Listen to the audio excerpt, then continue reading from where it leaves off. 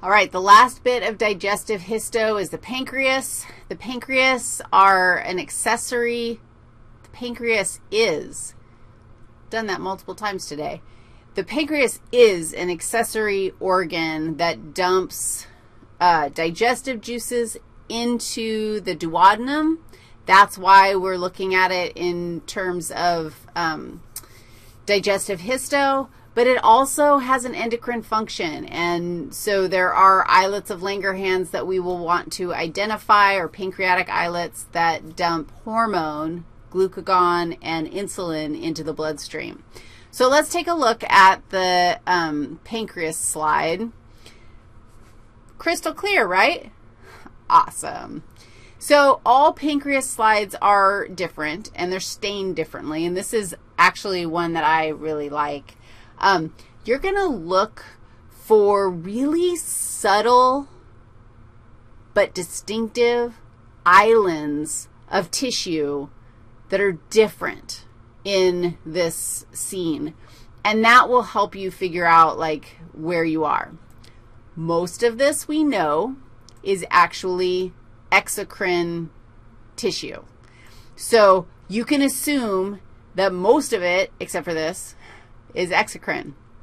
This looks like maybe we have some blobs of stuff, maybe some blood vessels that are emptied out, maybe some fat.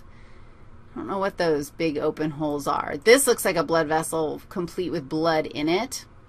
I'm just orienting you because I found my islet of Langerhans that I wanted. All of these things, do you see how they actually look like little round tubes? Even though the lumen of the tube isn't super clear, it looks kind of fuzzy and mushy in there. But it has a look, and this looks different. That looks like an island in this mess, and this is the endocrine structure.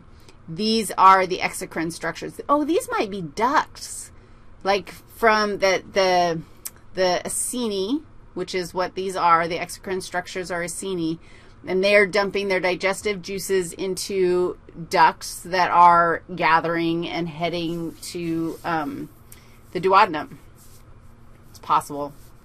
I'm actually not positive about that. All right. I don't know about you, but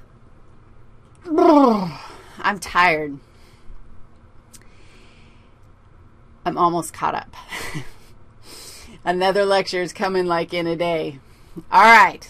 So digestive histo, you did it. You rock. I'm going to go take a nap. Bye-bye.